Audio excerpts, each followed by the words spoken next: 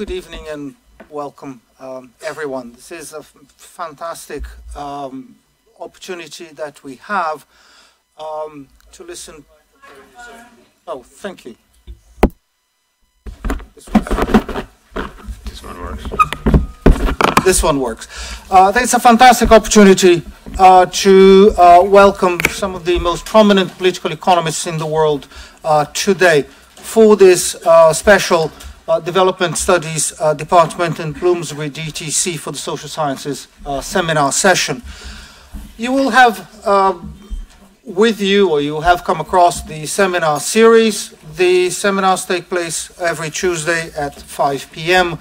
Next Tuesday, Stephanie Barrientos will talk about retail shift, transforming work and gender in global production.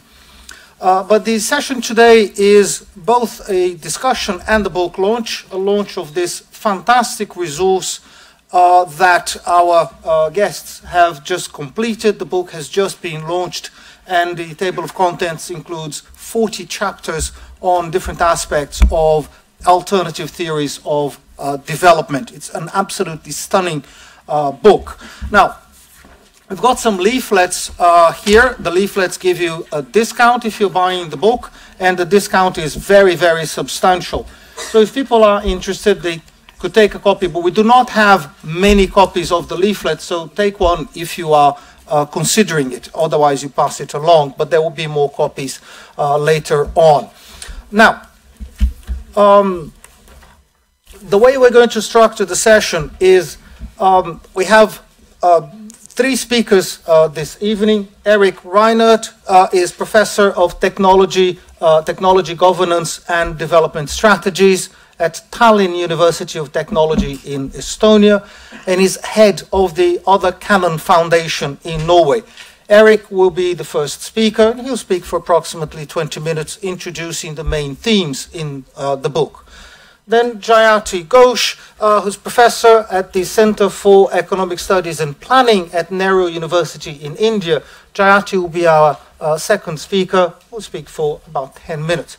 And Reinert Kattel, who's professor of Innovation Policy and Technology Governance at Tallinn University of Technology, will speak as our third speaker this evening. All three of them will speak, and then I may or may not have comments and questions for them, and then we'll open for questions from the floor. Is that okay? So that's a brilliant opportunity for us, and thank you so much for coming to SOAS to launch this book with us. Erik. Well, good evening, everyone, and thank you for the nice invitation.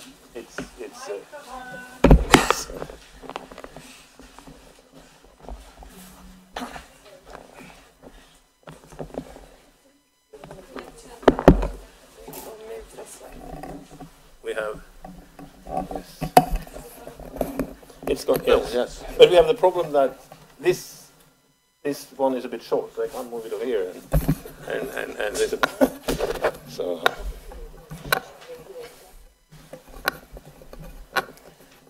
Okay,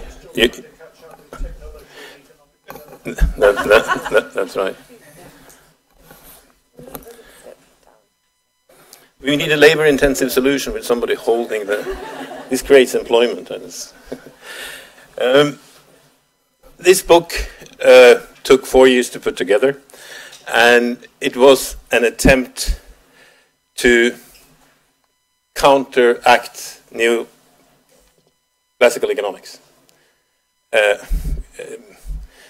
Friedrich Nietzsche is a man you don't want to mention in England, but he actually said some interesting things. One of the things he said was that objectivity can only be achieved by looking at things from as many angles as possible, right?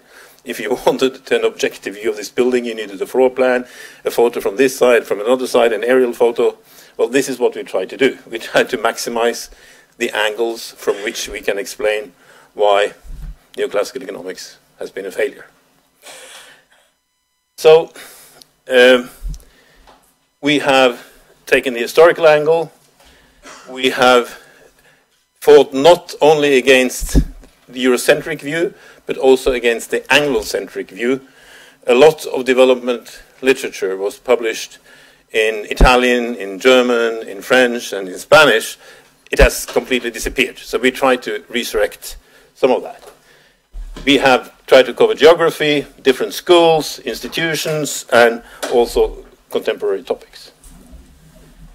So we start out with an introduction, and then we look at two very important Italian development economists. Antonio Serra is known only about 7 copies ever survived of his book, but he was the one who invented, should we say, increasing and diminishing returns. And understanding increasing and diminishing returns for development and underdevelopment is coming up again and again, but it goes back to Serra. Botero came in 72 editions. My wife and I are trying to trace the best-selling economic books. The ones who made it to more than 10 editions before 1850. There are 80 of them, and most of them are completely unknown today.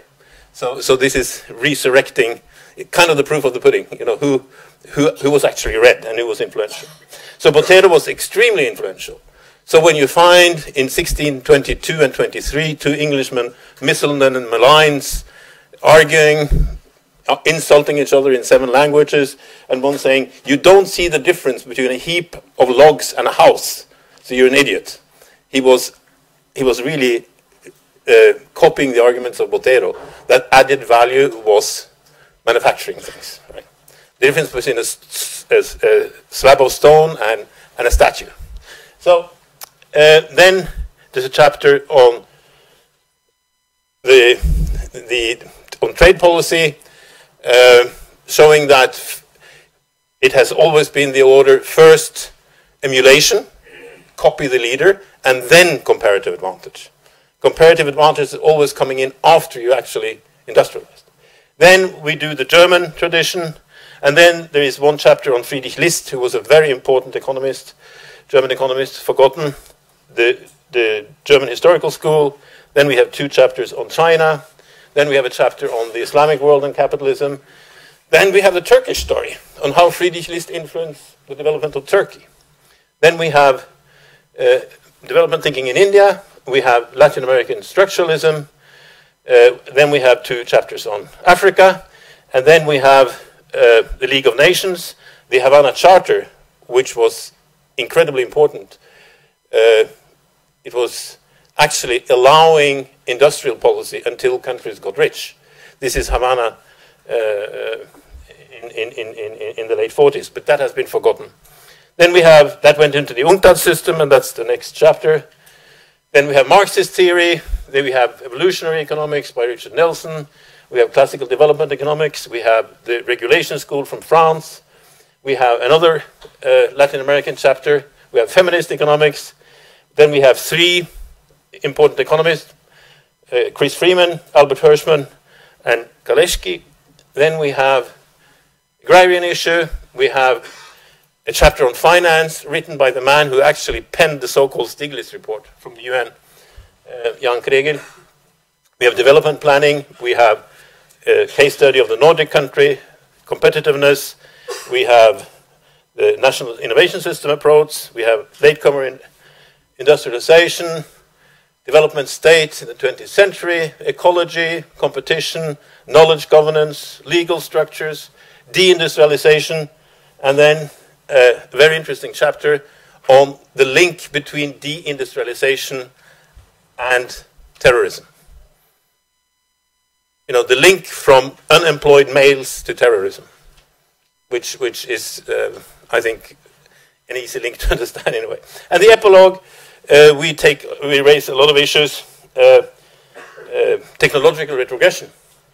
When labor gets cheaper, we will tend to have less advanced technologies, because a business chooses technology according to the cost of capital versus the cost of labor. In Norway, we're seeing that no longer lifts are being used in construction because it's cheaper to have somebody, cheap labor from Eastern Europe, carrying the labor material, the material on their back up the stairs rather than installing a lift. So this is something I think we should be aware of, the technological retrogression. We have a Romanian writing about the reintroduction of feudalism in the European Union.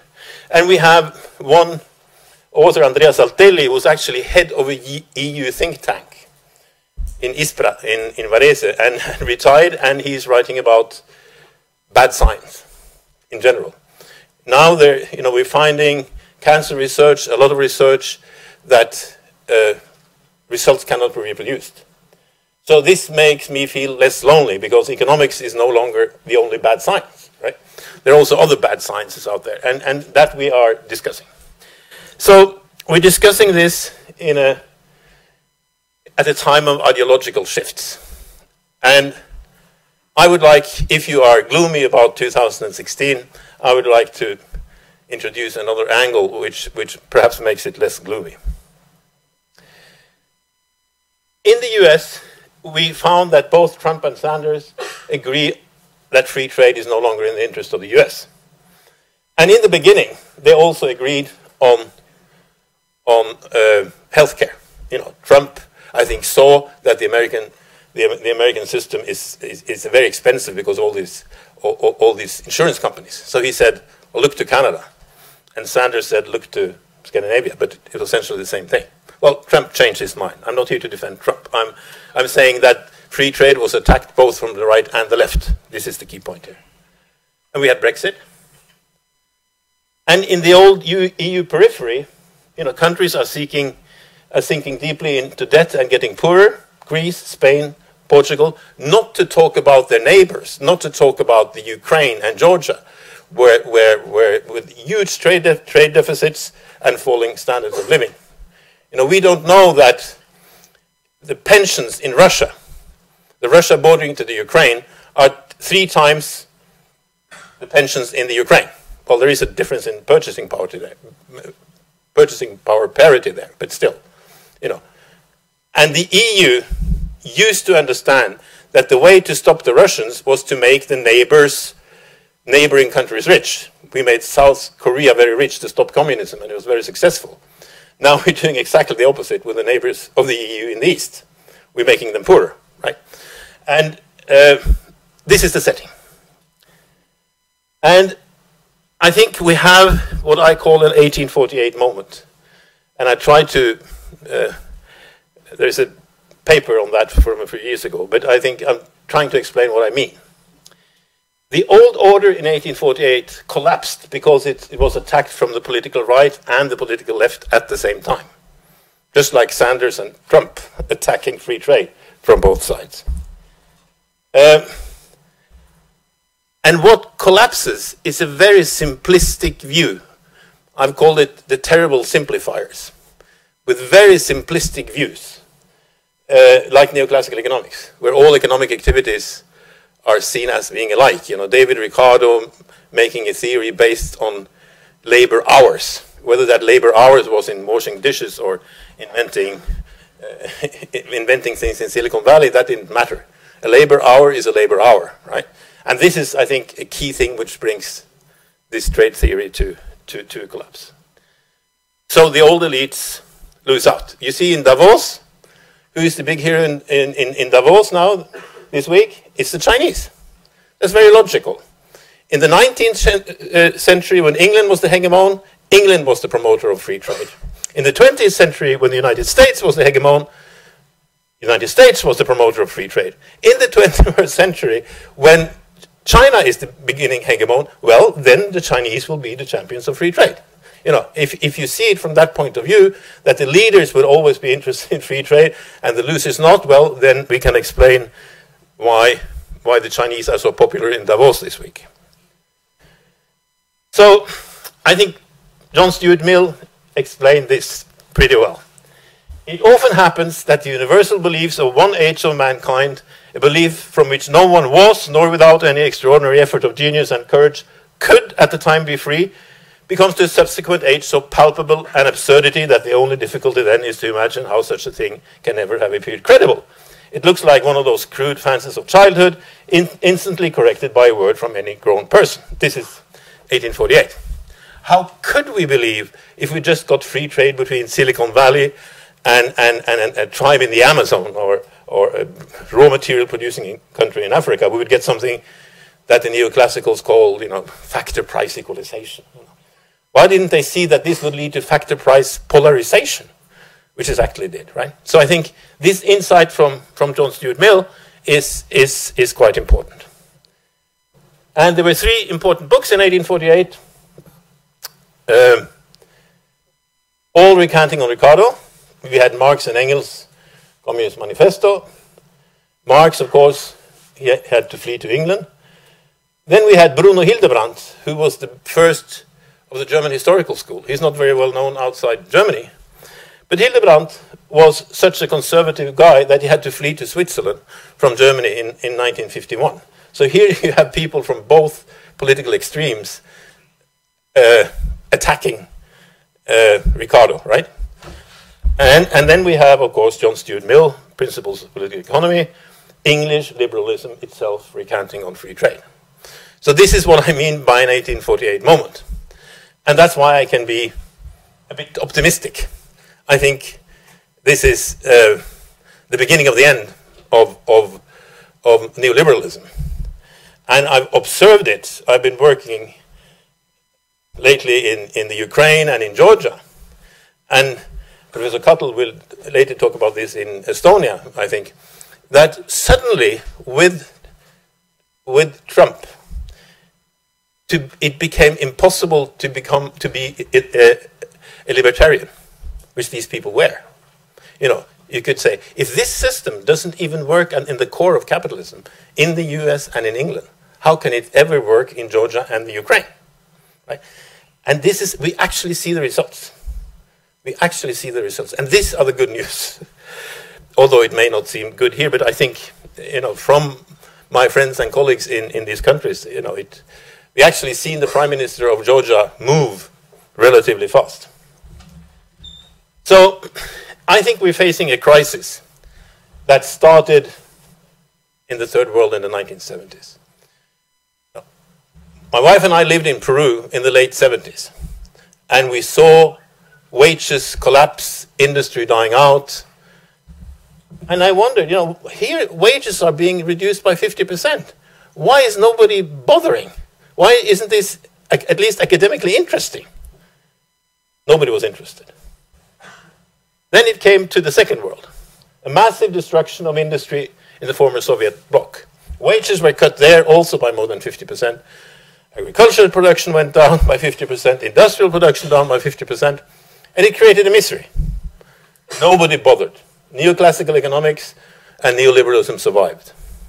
It was only when it hit the First World in the 2010s, with deindustrialization, falling wages, disappearing middle class, Brexit, etc., then we react. Right?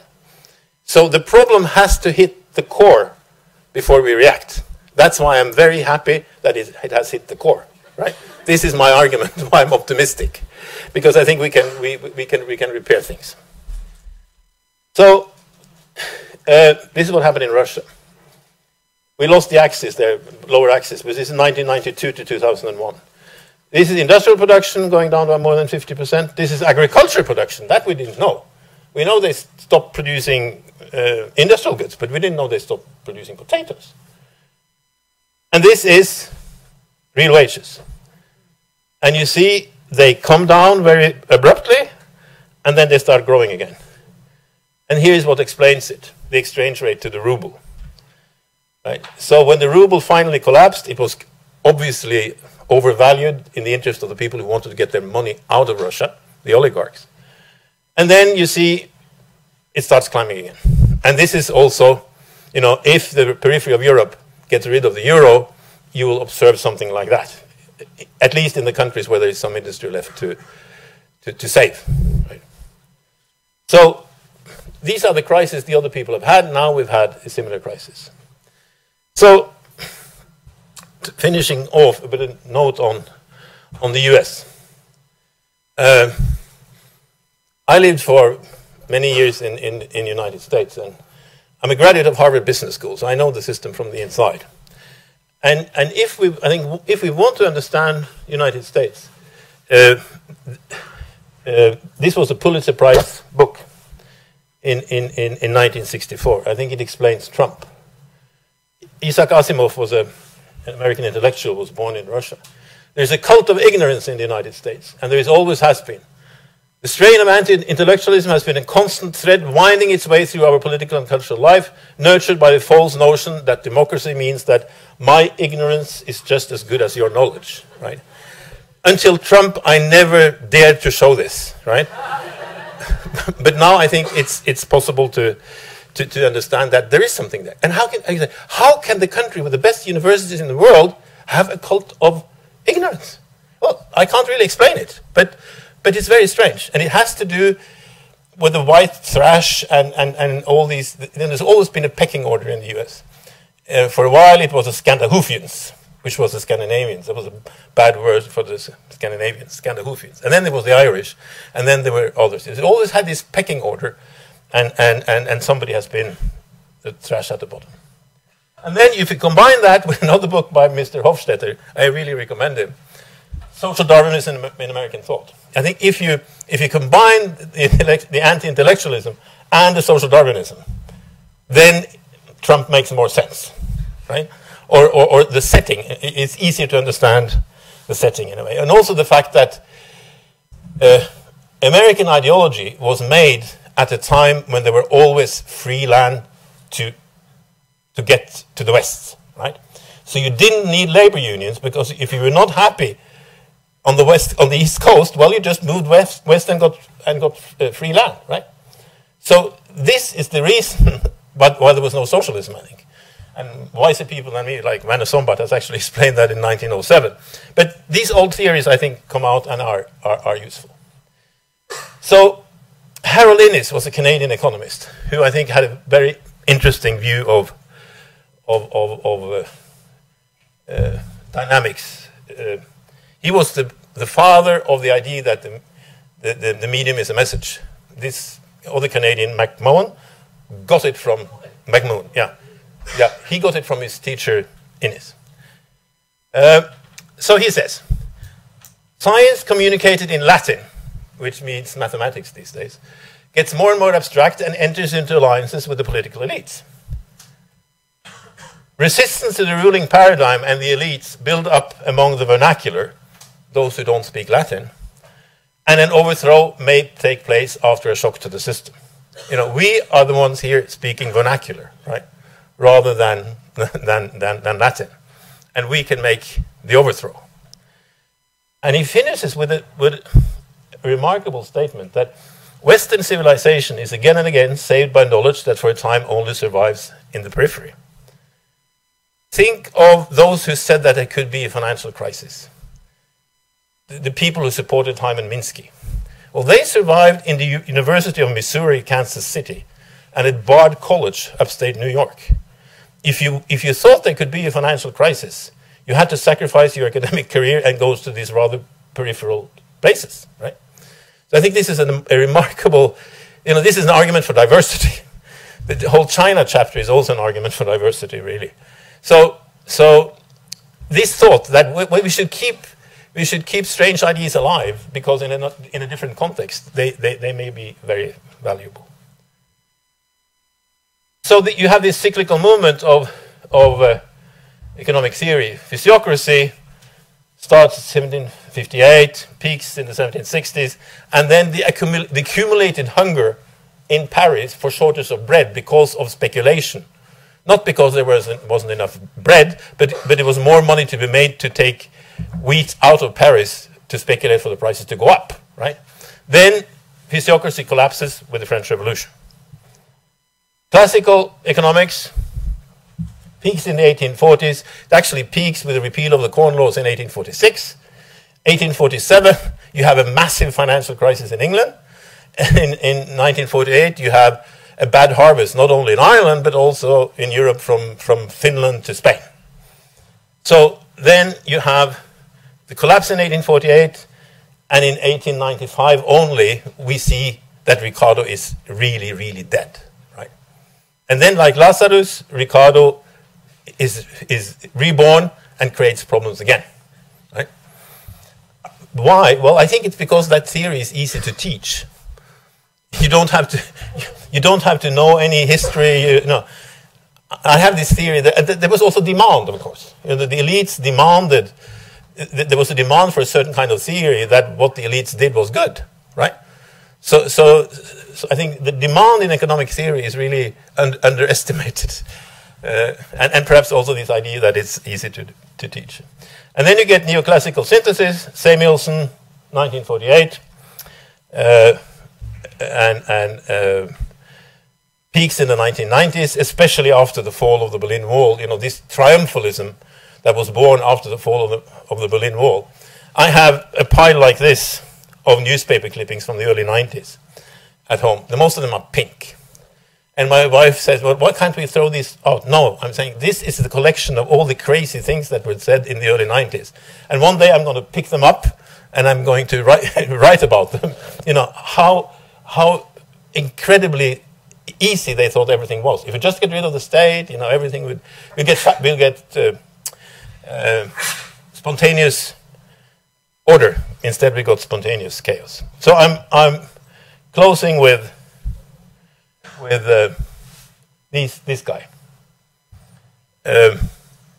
Friedrich List, who was a free trader, who saw the damages that free trade did in France after the Napoleonic Wars.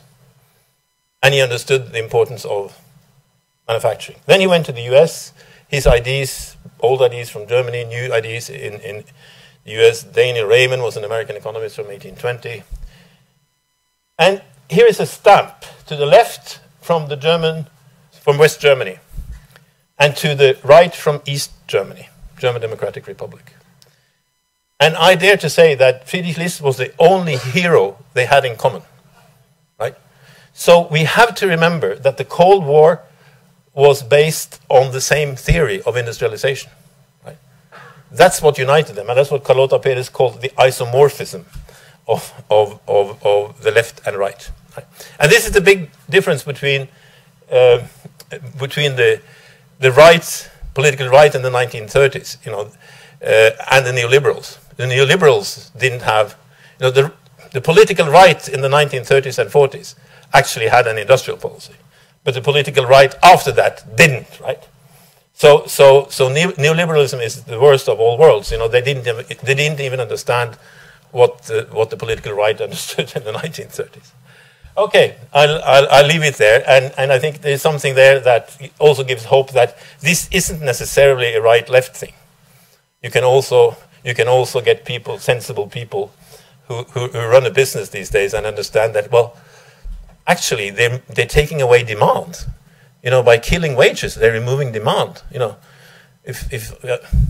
I was a businessman, I wanted my customers to have purchasing power, and having capitalists who want to kill demand, to me is very strange, right?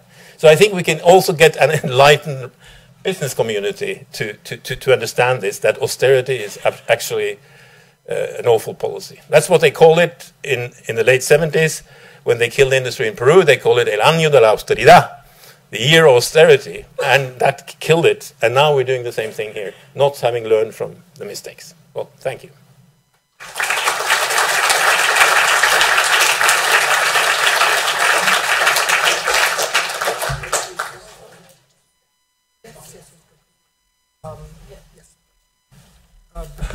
Jayati. Thank you very much, Alfredo, and it's always a pleasure to be back here, so thank you for having us. Look, I think Erik has done a great job of explaining what we were trying to do in this book, and in a sense, what we were trying to do is to bring back the notion that economists always actually talked about development, that this whole notion that there's development economics, which is a different thing, and economists look at this other stuff, was completely wrong. In fact, whether they were right or wrong, they actually were looking at evolutionary processes, at how economies change, at what makes them grow, and who benefits the distribution, and that these were kind of central questions that were asked across the world, not just in the Anglo-Saxon tradition that, as Erik mentioned, but all over the world, in Ottoman Turkey, in ancient China, and so on and so forth. But that's particularly important today because what's happened really is that, as Erik was saying, that there's this whole paradigm that got developed where you could say, well, you know, development really now is about poverty alleviation. And there is a basic framework for the macroeconomy, and that basic macroeconomic framework we know was the neoliberal framework. That's how you do everything. And then having used the neoliberal framework effectively to kill demand, you then do this, shall we say, bandaging of the cracks that have emerged in the form of poverty alleviation. This has been a very, very strong paradigmatic shift from basically the 80s onwards. And so what we're trying to do is to bring back the study of development to the concerns that basically economists should have always had. And we're trying to do it in a way, and I think many of the chapters actually bring that out, by recovering some of the lost ground that has occurred, if you like, in the last 3 decades, okay? Firstly, the shift, if you like, between, you know, the micro to the macro. Once you're into poverty alleviation, then you start looking at it in terms of the individual attributes of the poor. And what features of the poor have basically contributed to their being poor. And usually these are never fundamental things like asset ownership, which is like obvious, right? That's the reason people are poor, is they don't have assets. But it's more about other attributes, lack of education, all these things, and different kinds of motivation. If you like, this has reached its apotheosis in this very trendy current thing on RCTs, right? Randomized control trials, which are trying to capture what makes people behave in a particular way, you know, using a combination of behavioral economics and the tools of epidemiological research, you know, in terms of the statistical likelihood of people behaving in a certain way to understand poverty and therefore also poverty alleviation techniques. Losing, if you like, all the systemic features. The fact that some people are poor because others are rich. And in fact, there's a very strong dependence of one on the other. And that it is made to happen in a particular way. So we're trying to bring back the emphasis on the systemic, on the macro processes, on the long-run evolutionary processes that are set in train by particular policies and processes, and how these actually have evolved over time. Then there is the whole issue of what I think Erik also called it the symmetry. You know, this typical notion that a unit of labor power is the same everywhere. And that there's a basic symmetry between labor and capital as factors of production. That there are no power relations, that there's no dynamics, there's no social relations that determine what is happening between labor and capital in different spaces and in different kinds of societies and degrees of development and knowledge and so on and so forth. So we're trying to shift away from that back to the recognition that these are social relations that matter critically. And these social relations in turn are determined by a whole range of things. So yes, there is class as an important element, but there is also gender, there are also ethnicities, there's also a particular history of that particular society that determines why certain groups have certain kinds of power and are able or not able to get the benefits of whatever growth occurs, and all of those things. Essentially, therefore, you're not looking at poverty as so-called exclusion. Okay? It's not about that. It is really, poverty is very much a result of being included in that economic system. It is the way that economic system works that actually gives you who is poor and who isn't. And yes, there's a clash of class interests along with all of the other things, but it is an unfolding of these processes, which is really what the study of economics is about. It's not economics as it should be, let me put it that way.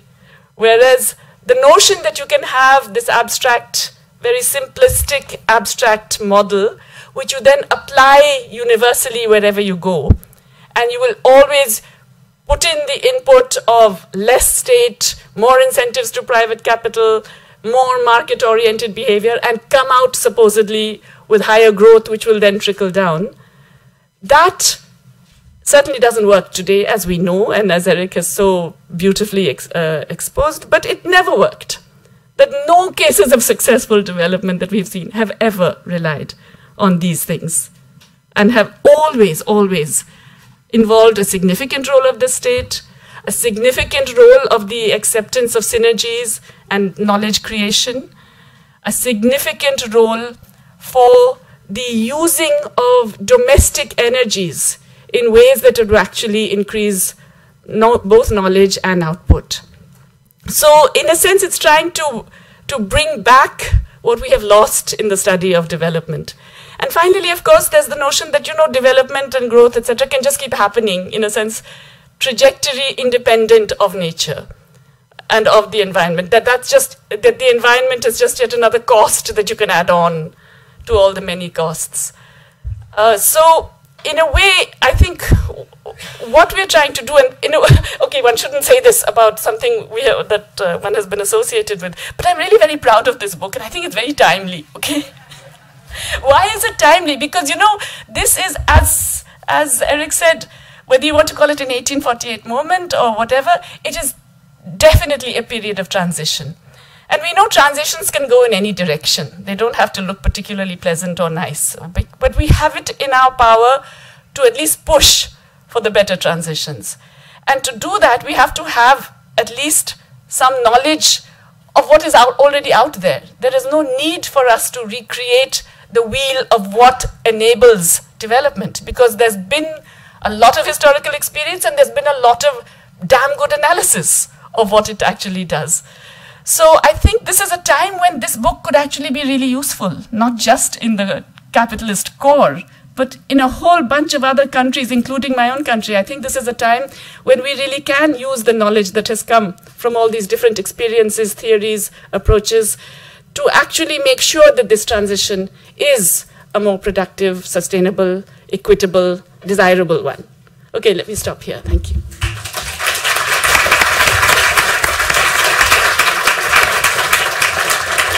Thank you, Jayati. Reinert.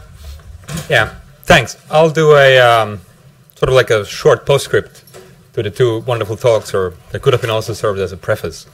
And what I'll do is a sort of a brief talk about a country and an institution, but also sort of a personal story, if you will, all three in one. Because if you look at the editors, two of the editors come from or work in one country, which is not a core country and not a mainstream country at all. This is Estonia. So in that sense, I will, and you probably might have wondering, why Estonia? Why is Estonia a place where we have two people working there, and Jayati has also worked with us in Estonia. So why do we come up with a book like that? And why not London or Harvard or Delhi or whatever? And there is a certain reason for that. And the reason actually is in the very title of our today's event, which is about demolishing neoliberal myths. And I just actually realized when I looked at the title that this is about demolishing neoliberal myths. And there is perhaps the most sort of a classic case study in neoliberalism is actually Estonia. So that perhaps also explains why such a book comes out of Estonia. And so I just wanted to tell you the sort of a brief history in 3 minutes of Estonia over the last 25 years, and also how it actually happens that actually we work there. I'm also native Estonian. And why do we still work there, and what happened with our institution, and how this book came about. So the key message about how Estonia became to be so neoliberal is about 1992 elections. These were the first elections after the regaining of the independence, and the election were won, for surprise of all, I think by a very young conservative party who was headed by very young people. They were below their 30s, some of them were over the 30s. Most of them were actually historians out of university in Tartu. But sort of their main problem was that they had actually read only one book in economics, which happened to be Milton Friedman. So although they were historians and they wanted to go back into 1930s in terms of reestablishing the country before it was occupied by the Soviet Union and Germans before that, So, but they didn't go back in terms of economics, because in 1930s, Estonia was, as most of these countries in this area, a sort of an industrialist, fascist type of country. So this was the only thing they didn't really go back to. And so they established a very sort of Friedmanian, Thatcherite, and the first prime minister was a country, and first prime minister was very proud that Margaret Thatcher called him his disciple, or the main disciple. So he was very proud of that. And so Estonia became this sort of a neoliberal role model in terms of economic policy, privatization, deregulation, and all of these things. And up to the mid-2000s, when Estonia joined the European Union, and up to even to now, if you look sort of the public debt, which is sort of the key indicator for the European success story or not, and so that Greece has the highest, and guess who has the lowest? So it's Estonia still has this very strong poster country image of being the neoliberal country that works in that sense, and you have a lot of growth, but I would argue there is also two interesting features that also make Estonia not only about the 1990s and 2000s, but also very much about the future ahead. And this is, first of all, it is very financialized economy in terms of that it has it's very high rate of exports, very high rate of financialization, in terms of that its banking sector is almost completely foreign owned. So you have 96% of assets are owned by foreign banks. And so it's Scandinavian banks, so it's a complete sort of outsourced banking sector, if you will. And the second thing that makes it very much about the future is, sort of coupled with the financialization of the economy, it is also very much a high-tech economy. You all have used Skype, I'm sure, but it's also not only in the private sector, but it's also in the public sector. So it's a very much a high-technology, financialized economy, which I think really makes it an interesting case for the future. But I'll come back to that. And so what happened is that in 2004, Erik and I and other people involved also in this book, we established only, and so far the only remaining heterodox economics department in Estonia. Back then we actually weren't in economics faculty, but now we are. And we established it, and I think we became, in that sense, very successful, because in around 5 years ago, back then it was a minister of economics, we had a sort of a public panel discussion, and he said he wants to close us down. And actually he was willing to give university a lot of money to close us down. He said, well, if you close down these social scientists, I will actually fund your engineering departments in much higher degree. And I replied to him that ministers will come and go, but departments will stay. And true enough, now we have, since two months, we have a prime minister who used to be our PhD student. And we have first time in 25 years, we have sort of a left-leaning government. It's not left government, it's left-leaning, slightly leaning towards the left. And this has shocked many in Estonia, but still. So we have as they say in China, if you wait long enough by the river, the corpse of your enemy will float by. And this, in that sense, happened to us, that we started from a periphery, and all of a sudden we became a mainstream. And so now I have to answer a phone call from the prime minister. And I think in that sense, it's also perhaps a positive story that if you sort of hang out, or if you tough it out for long enough, you actually sort of the time goes in cycles, and so you become mainstream all of a sudden as well. And so this is how I want to come back to Estonian case as a sort of the future of this globalized capitalism, because you have this sort of a finance.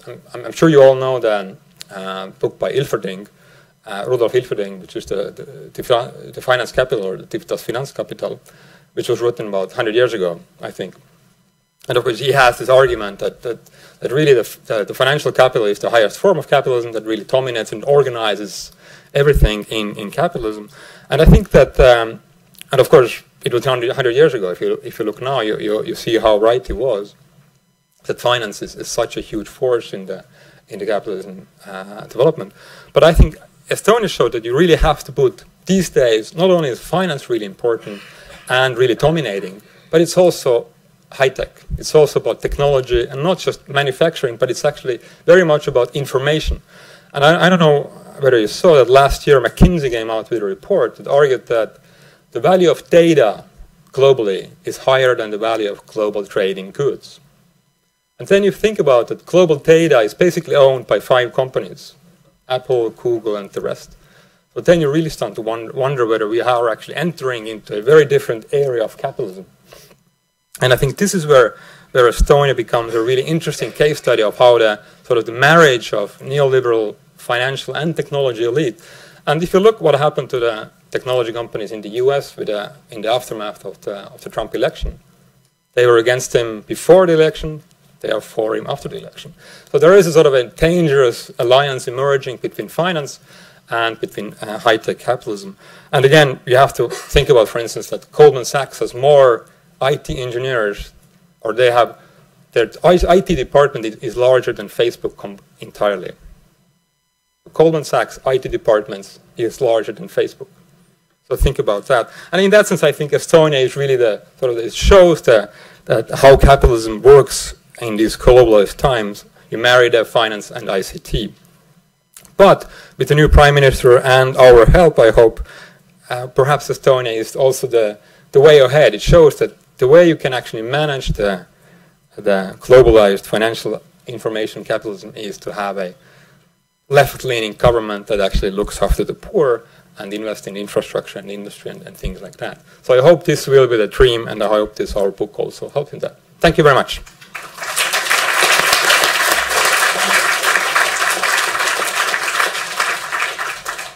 Thank you, Reinert. Thank you very much. So we're going to have a conversation about the topics that have been raised in this set of presentations.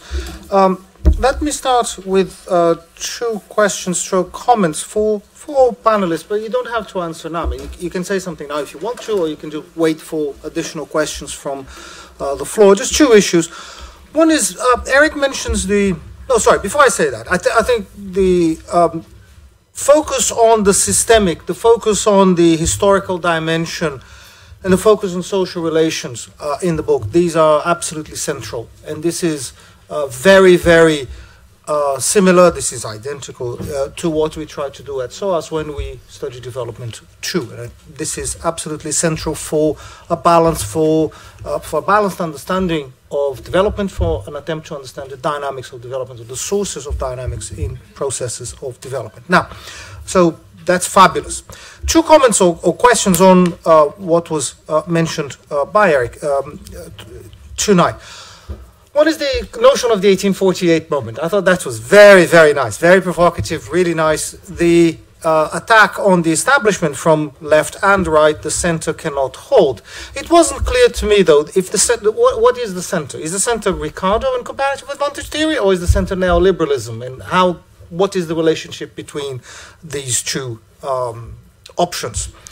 And the second is, you attempted, if I understood it correctly, to look at Trump in the context of the collapse of neoliberal ideology and the actual decay of neoliberalism. But what is it that is decaying within neoliberalism? Because you mentioned some alternatives there, and I'd like to understand kind of the relationship between them. Is it industrialization that is the problem? But if there is deindustrialization somewhere, normally there's industrial manufacturing growth somewhere else. So is the problem low wages and lack of aggregate demand? Or is the problem something that I don't think you emphasize very much, financialization? What are these things? What role do these elements play in the collapse of neoliberalism and then the collapse of neoliberal ideology on top of that? So there's just very briefly these 2 points. Would you like to say something about that, or shall we move on to... Oh, perhaps I should say... Please.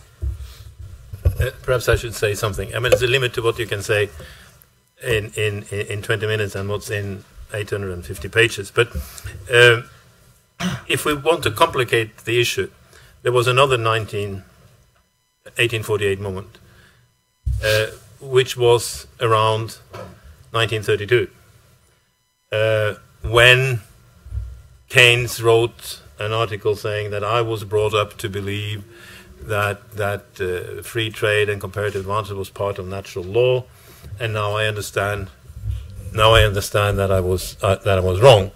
It's a little paper called National Self-Sufficiency, and that's a wonderful paper. And then I got very scared because I found that there were 84 years between 1848 and 1932, and between 1932 and 2016. And I said, no, I don't want to believe that. But fortunately, I discovered I was wrong. Keynes' article was 1933.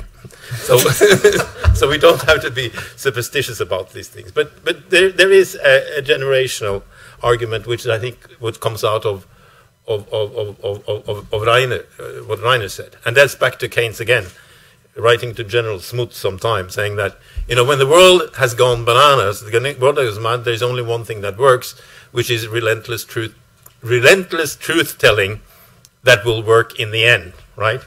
And this is where I feel that we have tried to do some relentless truth-telling for a while, and suddenly the new prime minister in Estonia, as of 2 months ago, is our PhD student, and he calls Reinert for advice, right?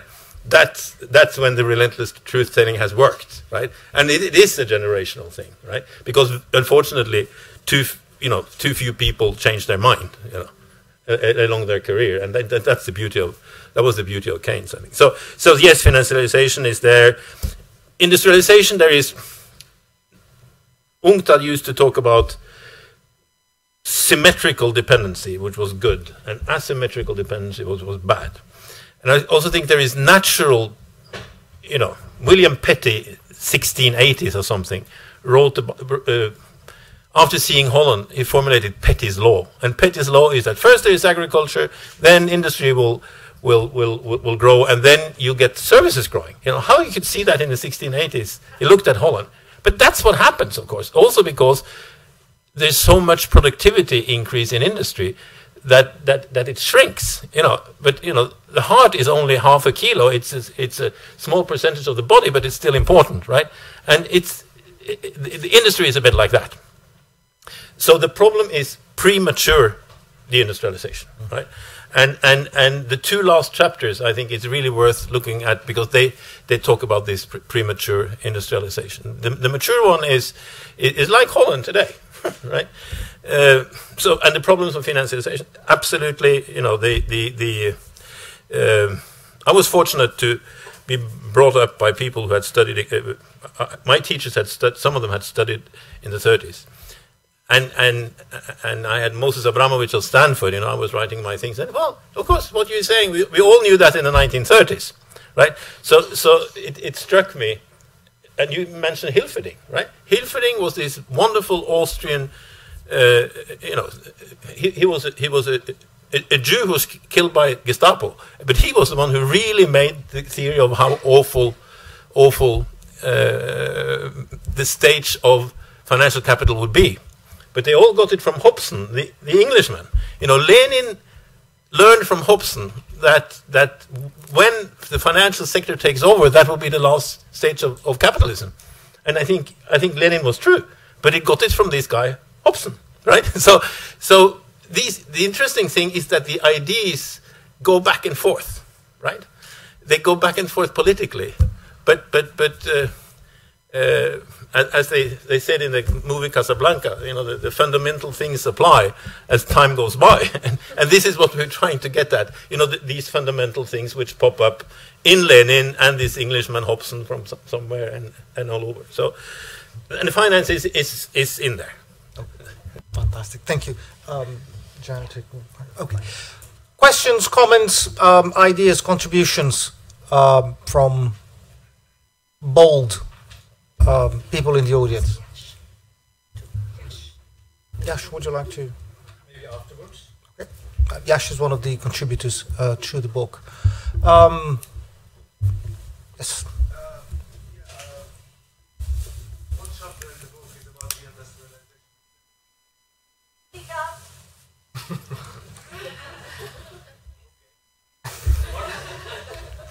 One of the chapters of the book is the industrialization and terrorism. I think if I remember well, I saw the word.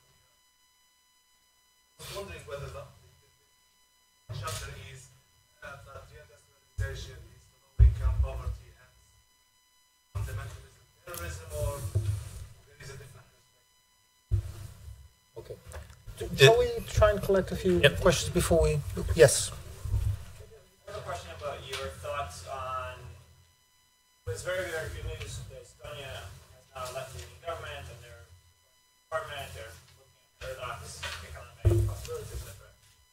But if you look at, the book apparently focuses on this systemic approach or nature of global capitalism and the tendencies of the foreign periphery. But I would love to hear your thoughts on the power of individual countries to withstand the pressures, the systemic pressures of the system, and how do you envision collective change to the global system? Thank you. Yes. Sorry.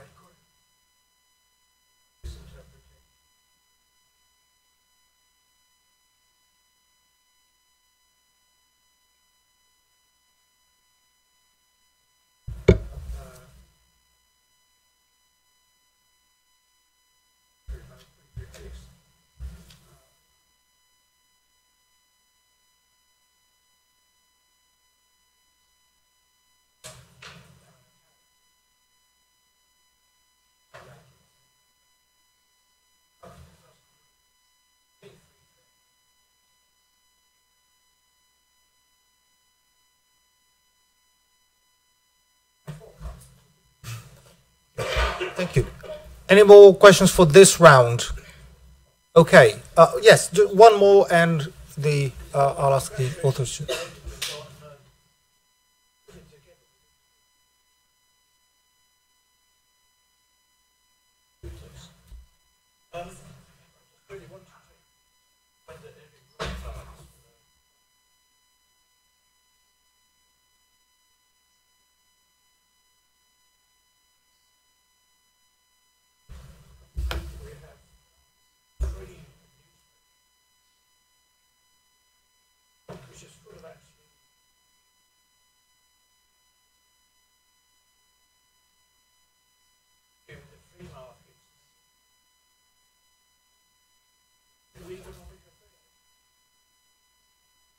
It's almost unidimensional in the way it analyses problems. So I don't think it's dead up.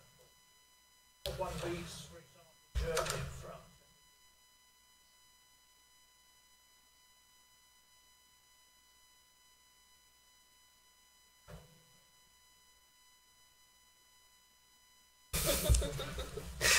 Thanks very much. Would the editors like to comment, and then we can have another round of questions?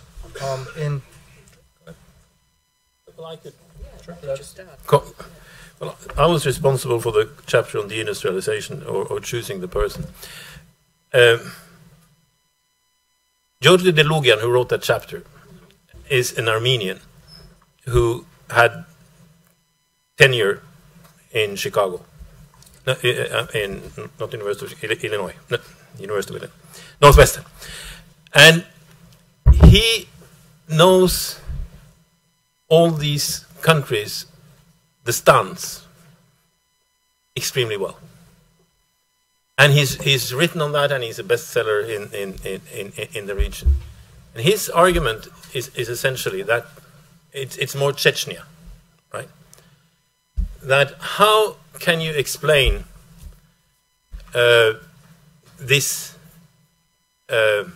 sudden rise of terrorism, quote unquote? And he explains it by the loss of industry, and we also have another person here. I think Jayati is or used to be in an Indian commission trying to explain the high number of suicide among Indian farmers.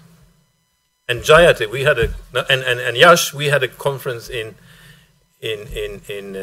Uganda where you brought in an author from Nigeria who talked about violence coming from males who had lost their prestige. Right? Remember that made a tremendous impression. That actually the fact that you've lived in an industrial society for generations, like the people had in the Soviet Union, and then they lose their jobs and they lose their prestige.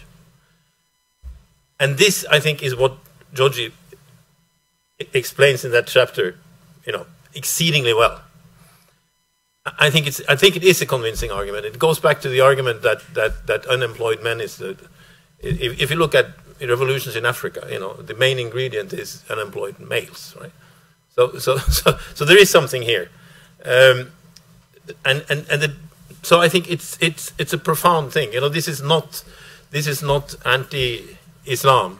If we talk about religion, I would say that Baghdad in the year 800 we owe civilization to Baghdad in the year 800, but because they translated all the classical texts from Greek into Arabic, and then only 500 years later we translate them from Arabic into Latin, right? So don't misunderstand me. It's no.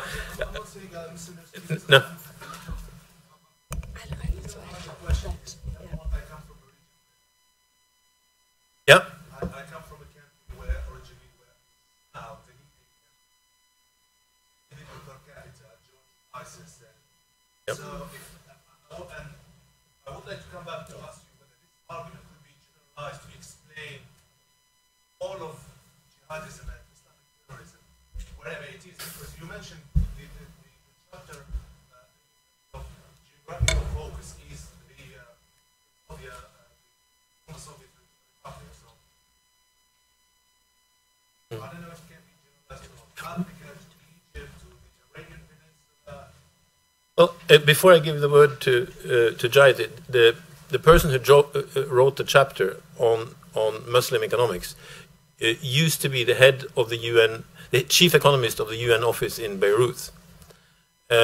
So we tried to delve into that, and to some extent, from what I say about Africa, I think there is, to some extent, it can be generalized, but I think what we try to say in the book, religion and economic growth. Richard Tawney, an English economist in the 1920s, said that don't talk about economics, development, and religion. It's caused by less religion, regardless of what religion. It was less Catholicism, and it was less Muslim, right? So I think it's a very complicated argument, but Jayati has something to add. Yeah, no, I want to come in on. It's working, right? You can hear me. I want to come in on it because, it's actually quite a sophisticated argument. It's not just jobless males equals violence, okay? What he's really saying is that the collapse of the Soviet-era developmentalism actually brought back feudalism. And it brought back networks of patronage. If you will excuse me, I'm going to just read a few lines because I think it's a very interesting and unusual argument. The disintegration of Soviet developmentalist dictatorship created violently chaotic yet strictly bounded patterns of private patronage based on the ongoing redistribution of rents. Ethnicity, or even more narrowly, clan-supplied social connections and ideological legitimation to those inherently exclusionary practices of micropower. But the restrictive and exclusionary logic of patronage was now generating tensions within the ethnic communities themselves. So what you're getting is, yes, there's an overall collapse of employment. There is a collapse of that whole structure of accumulation, which involves some industrialization, which is now no longer there, available. So it's not just the absence of jobs, it is the emergence of new jobs within these very clientelist patronage networks, ethnic-based, which then in turn cannot deliver beyond a point.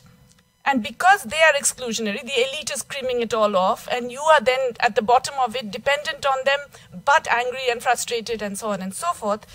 And then he has more things about how religion then plays into this.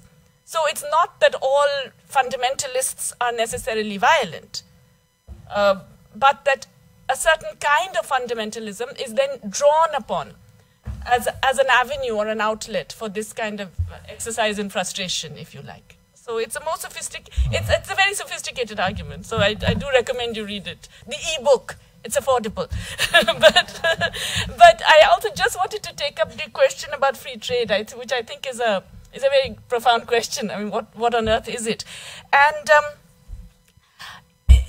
in a sense, and which Erik has shown very, very effectively in his book, an earlier book, How Rich Countries Got Rich and Why Poor Countries Stay Poor, which is an absolute classic. That basically you support free trade when you're in the position of power that will benefit from it.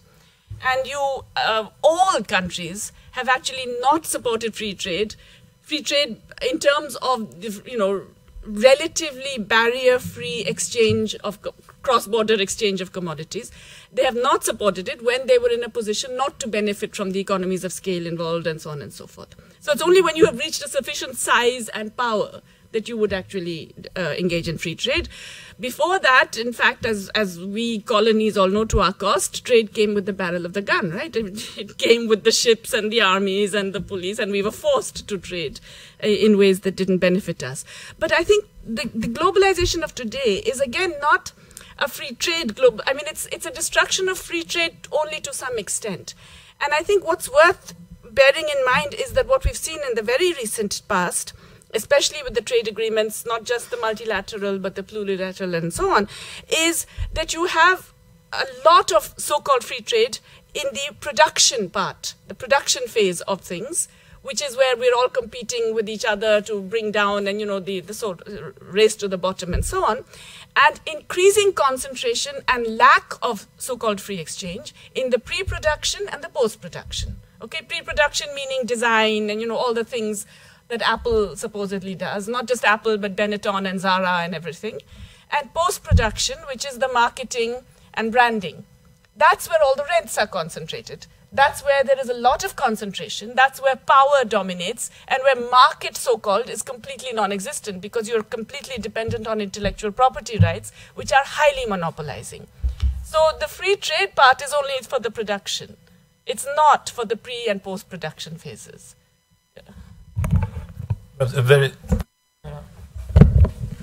Just to comment on the same sort of trade issues. If you look at WTO agreements, what is left out of it is R&D. So you can do in R&D whatever you want, and you can support it how much you want. So you can do everything. And also, what is left out of WTO agreements is, of course, information. Data is not regulated under trade agreements. So essentially, there is no limits, and it's also almost impossible to limit data. So that's why, of course, whatever Trump or others might do in terms of tariffs, it's hardly going to make a big difference, as I said, because the production is probably quite difficult even to put tariffs up, because you can go to the WTO arbitrage and all this, and it's going to be very messy. But of course, as I said, money is not made anyway in production, and I think the second thing you asked about countries sort of sustaining or withstanding the pressure of neoliberalism that is still out there. And I think indeed the European Union, of course, is a very sort of a sorry example of that in terms of Greece and other countries that are still finding it very, very difficult, even if they have governments that are not imbued by the neoliberal ideas. It's very difficult for Tsipras government to do much different than any other previous government. And so there is in a way, there is a hope for what you call fashion, because fashion is that everybody wants to be fashionable. Hardly anybody wants to be uncool, and even if and that's I think where Erik's optimism comes from. That if too many people are saying that actually this kind of European Union is not that cool actually anymore, and that if and in London you can see that by the success of Mariana Mazzucato's book. I mean, because it's a very sort of a non-free trade book. It's a very statist book, and it has been incredibly successful. So there is obviously a sort of a fashionable tide rising that argues differently, and I think for people in Greece, it just may not be soon enough, and that's where the critical issue comes, whether you can actually sort of accelerate this process of fashion changes, and here I think, as you mentioned, the journalism plays a huge role. Because most people don't read books, but they read tweets, but Erik wanted to... Just very briefly, the original definition of free trade was the absence of prohibition. It was not the absence of tariffs, right? So the meaning of the word has been completely changed. And I'm all for free trade if it means absence of prohibition, but not when it means absence of tariffs. That's great. Thank you. We can have another round of questions. Yash.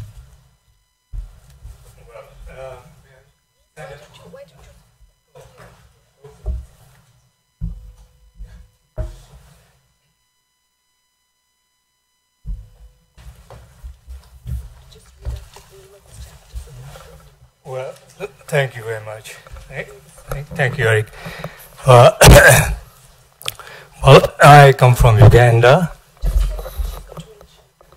No, just to mention that Yash has contributed or is the author of Chapter 13, Development as the Struggle for Liberation from Hegemonic Structures of Domination and Control. Now, I want this chapter. Well, thank you very much. I'll be brief. I'll try to be brief. I'm from Uganda. I'm one of two authors in the book from Africa. And I basically argue that development is all development is resistance. All development is resistance. I learned this in Zimbabwe, where I stayed for 23 years in exile from Uganda. And I learned this from working in rural areas. My wife and I were sitting there. We are not academics. We are activists. We worked for 23 years in rural areas. And we learned from women. In a patriarchal society, women were marginalized. And yet it were the women who were providing for the families by growing grains that were sustainable, not organic grains, not seeds imported from outside. But women were harassed, oppressed by the men.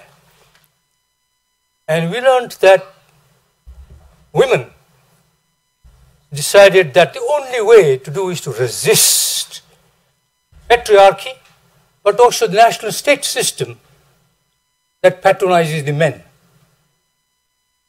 All development is resistance.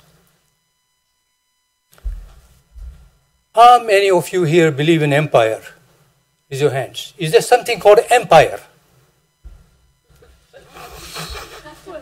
Wow. 6 hands. In a group of what, about 50, 60 people? Empire! If you do not understand empire, you understand nothing.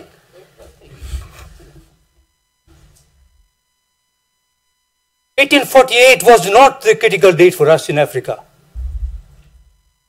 The last two, 48 should be reversed to 84. 1884 was the date for us in Africa. And in Berlin, they set a map of Africa, then they just divided us up. Not 1848, not Ricardo, no, Berlin, and the devastation of Africa by Europe. Empire still exists. That's the basis of my paper. Erik raised the question about ignorance and knowledge. Your knowledge is equal to my ignorance, or your ignorance is my knowledge. It's a very deep epistemological question.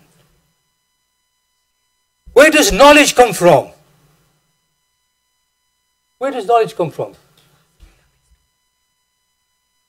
I'm now retired in Oxford, and I went to launch my book once. And my book is called Trade is War. Trade is war. There is never ever been free trade. Never. Never.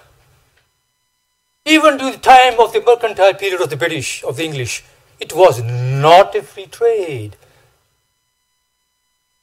Never, ever. Free trade is a total myth. By the way, economics is a total myth. There's nothing called economics. Economics as subject is a total abstraction. It doesn't exist. I was taught economics at the London School of Economics.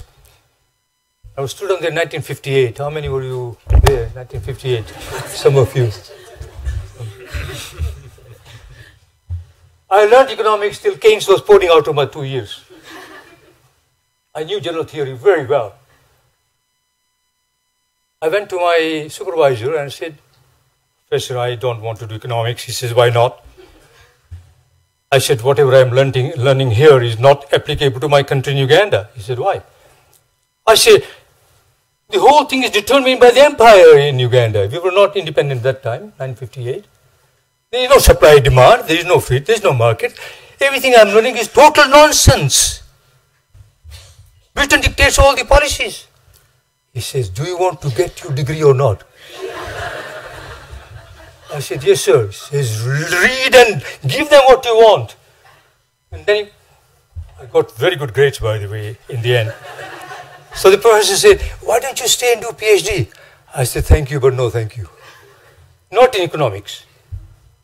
It's a total myth. For 3 years, I've learned something. This is devastating. Keynes was an ideologist of the empire. Read his book. Ideologist of the empire. So I said, no, I'll do international relations because I think that's geopolitics. Anyway, epistemology. Where does knowledge come from? I lectured the other day. No, I attended a seminar in Oxford.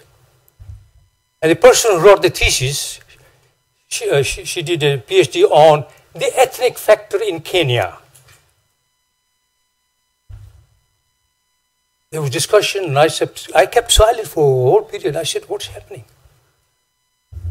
At the end, I raised my hand, and I said, may I say two things? I said, one thing is that if you put in your title the ethnic factor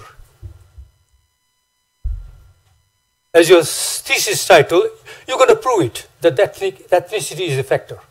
And that's what she had all the algorithms to prove that ethnicity is the factor in Kenya. I said, no, there are many other factors in Kenya. But that's not my main point. My main point is that you have 50, 60 citation references, maybe 70 references. Hey, why is not there a single African mentioned? Not one African author? Not one. All knowledge comes from Eurocentric sources. All. And that's my third point. I have 2 minutes left. All knowledge except in social sciences. In all hard sciences come from experiments, and that's why. All social science knowledge comes from experience. Always social science. All this is all from experience. And that experience is turned into books. And books, they give derivative knowledge. You know the concept of derivatives in finance capital? Where in fact the share stocks fly up in the air with no asset base. Just they are derived. Speculative. All social sciences are speculative. Real social sciences come from experience. Therefore, in 1972, when I was thrown out of Uganda at the mercy of the British, because the British staged a coup in my country and threw out Obote, and we Asians found ourselves outside. And I came in and started teaching at London School of Economics in 73. I resigned from my post. And I went back to Africa, to Tanzania. I taught in Tanzania at the Islam University, but I was underground. My book has a small piece there of how we joined the underground movement to fight against Amin's dictatorship, which dictatorship was put in power by the British. And we fought for 9 years underground. I was part of the guerrilla movement. I'm a guerrilla. Was. Non-violent. I didn't hold a gun though. The point is, all knowledge is experiential in social sciences. All knowledge experience. Nothing from books. Books are purely derivative. And therefore, this book contains 2 authors from Africa, but we haven't yet told our story. Africans have not told their story.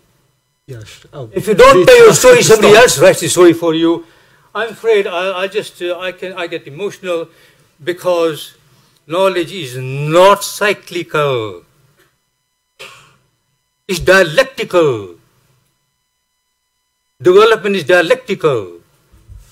And all development is resistance. And we are still fighting in Africa because all theories are Eurocentric and Africans have not told their stories despite the two pieces there are in this book. Thank you.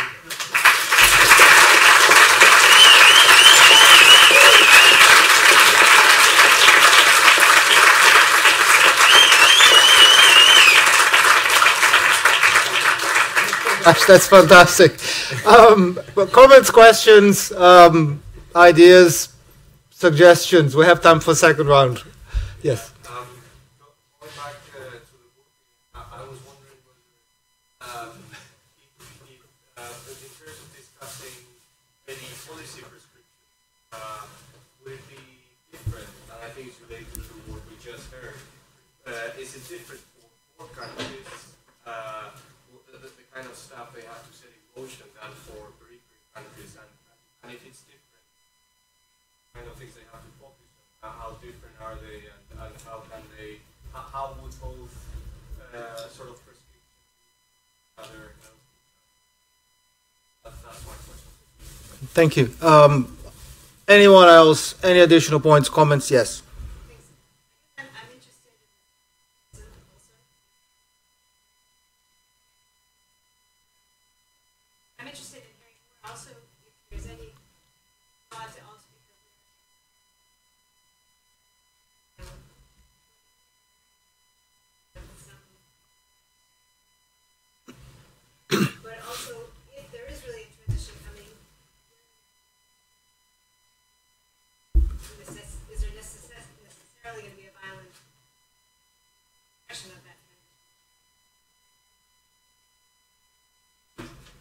Thank you.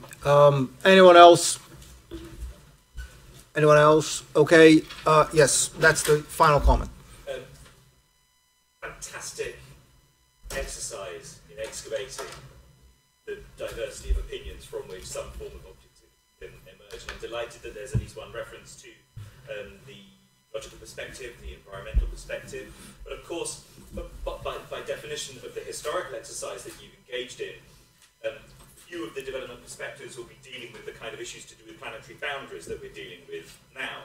And even just in some of the references in the opening remarks, the default position in terms of the challenges to development and dealing with poverty is all about reversing austerity, driving demand, etc., etc., etc. It seems to me that there's perhaps a complementary exercise to the one that you've engaged in, which can deliver or elaborate a diversity of views that can even begin to square the equation of how we may all thrive within planetary boundaries.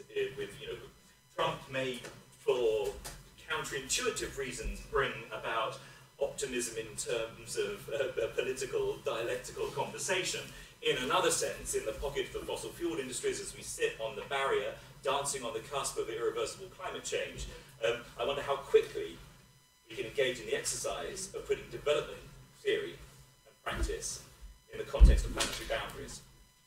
Thank you. Thanks very much. So the editors, in whatever order you wish to. Okay. We have to move the mic. Okay, perhaps last things first. I hinted at this, that Antonio Serra, 1613, writing in a jail in Naples, in a sense gives us a tool to where we can be, well, this is elaborating on that, gave us a tool to where we can be optimistic and where we can be pessimistic, right?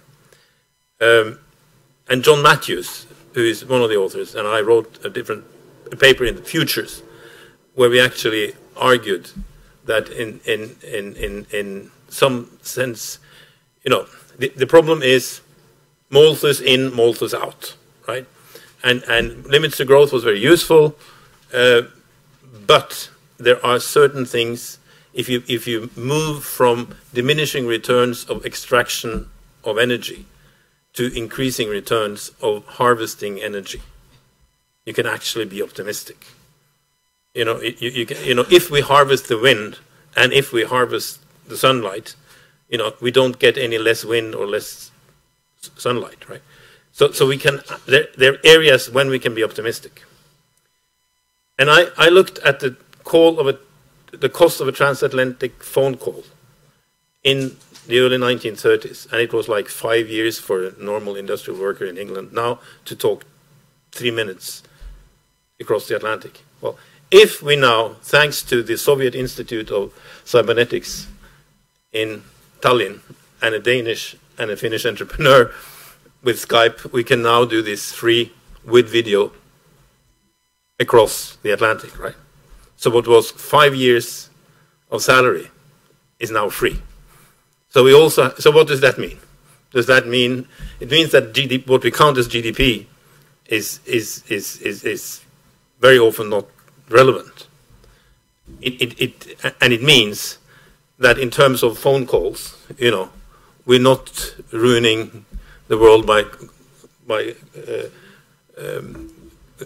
speaking on Skype. So it's also kind of a Schumpeterian creative destruction kind of thing. But it's a degrowth, since we don't since we can't measure it. Is it degrowth because it's hardly hardly possible to measure? Well, I think this is this kind of approach, which actually we go back to this guy Serra and say he is the one who. But still, you know, a golden ring will probably cost 4 tons of toxic waste. Still, right? but we have to be a bit selective of what we, you know, we should kill fossil energy, but it was like London and New York, 1880s. Horse manure was a big problem, and dead horses, right? So there were 3 options. Put Pampers on the horses, that's cleaning for CO2. That's putting Pampers on the horses. Or moving back to the countryside, which 2 authors of Limits to Growth did, or we could invent the car, which 100 years down the road created another problem, right? So I think we should be more selective where we can be slightly optimistic, and tax golden rings, but not necessarily Skype phone calls. So I think that's would be my view on it. And the options. Karl Polanyi, 1944, The Great Transformation, is a wonderful book. I would recommend it. This is the best of anthropology and the best of, you know, how to understand how things were before capitalism, the first 99% of human activity. And Polanyi says, well, there were really 3 movements against laissez-faire. It was communism, it was fascism, and it was Roosevelt's New Deal. Right? And I think those are still the 3 kinds of options we have. The 3 kinds of options. And you know, out of the craziness of the United States, where we see that Trump is going to want to set the rules, they're going to determine free trade when they want it or not. That's not, you know, we need order. We need the Havana Charter again, right? So, but these are still the options. So I'm for the Rooseveltian solution, and I think that's why I can be optimistic. Maybe that will be violent. I don't know. But there's certain things, certain forgotten people like Mariner Eccles, who was the head of the Federal Reserve from 1934 to 1948. I mean, he did a wonderful job, and nobody's ever heard of him. So we're trying to resurrect him. Sorry. No. I'm trying to remember the questions. I didn't write them down. Well, on the development, I think a rule here is that economic development is activity specific. You know, during the first industrial revolution, if you were in cotton spinning, you had economic development. That was the only place where there was technical change, right? So the windows of opportunity for economic development, they move. They move to where there is always imperfect technological change, imperfect markets, new knowledge, etc., etc. So in a sense, it's a moving target. And I would recommend Carlota Perez's book on techno-economic paradigms. She's very good at explaining the dynamics of this. So the formula for economic development in the 20th century was very different from what it is now. But what stays the same is that it's activity specific. It's in some economic activities and not in others. That's what's always the same and always repeats. And the question then is, well, which one is going to be the next? And we don't know that, fortunately. You know, we in the 1880s there was the steam car, it was the electrical car. We had electric trams, and then you had this outsider from Germany, Mr. Benz, who nobody's heard of, who actually invents the thing. So the interesting thing is that these technical changes come as surprises from the outside, right? This is the microchip was the same thing. What should we do with this? Oh, hearing aids? Maybe this is something new for hearing aids, right? And then it revolutionized the whole society. So it's you know, we can see patterns, but not solutions other than this activity-specific thing. Yeah, I think, Andrew, you're on to a big thing, and you're right, that there is scope for a parallel volume or many volumes looking at this issue. But I think one of the things that comes out from this volume, anyway, is that looking at material progress, even in terms of, you know, simple-minded expansion of GDP, is all wrong. So yes, it's activity specific, but then how those activities contribute to human welfare and in different ways, and how they add to the knowledge that generates energies and so on, varies. Okay, so I mean, as Erik was saying, the technological change that occurs over history varies in terms of its implications, right? There are the good stuff, there's the good stuff and the bad stuff, and the destructive stuff and the creative, productive stuff. So I think one of the things that comes out of this would be that as long as you're simply obsessed with the standard GDP growth expansion, then boy, are you going to hit the planet. In fact, we've already hit it, and it may well destroy us. But if you move beyond that to a broader notion of what material and human progress is, then you're not so dependent on this, and you don't necessarily have to go for those mistakes in a way. But I take your point that it's a much bigger issue that needs to be delved into, you know, in many different kinds of ways as well. This brings me to the other question about, you know, policies and if you like, the context specificity of policies. And I think there's no question. I mean, that if there's one lesson from here, yes, everything is context: social, historical, cultural, political, etc., etc. So there's no way you would have one set of policies that determines everything. But again, an underlying lesson, which Erik just stated again, is what you do matters.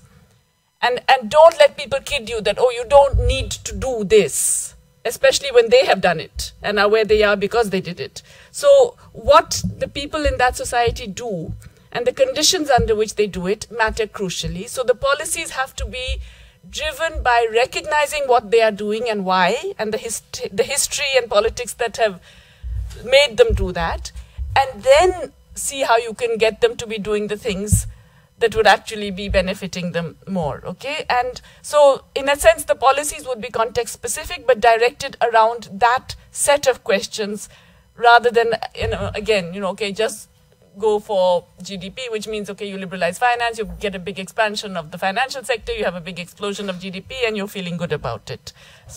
I think it would be, context is everything, but context is everything around a different set of questions. Whether you have been a colony, or whether you are post-industrial ex-Soviet economy that has been completely deindustrialized, or your economy like India, which is a mess for many different other reasons, and so on, it will determine absolutely what you are going to say about the policies there. So I guess that's the not very useful answer.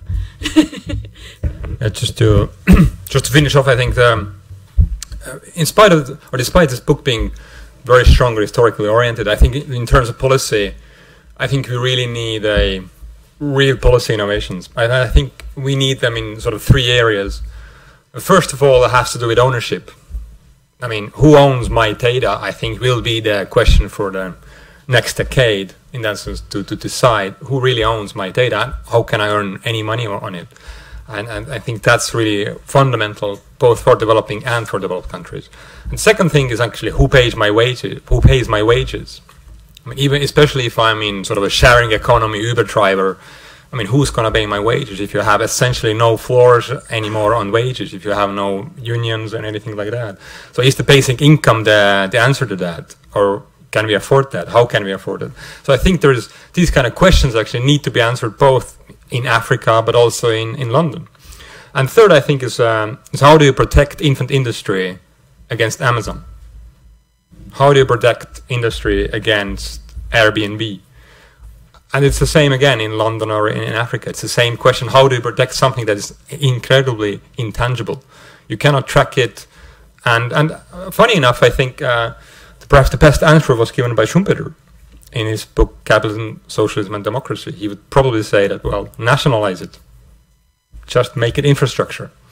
Amazon, Uber, all of them, nationalize. That's probably the best way for capitalism to survive.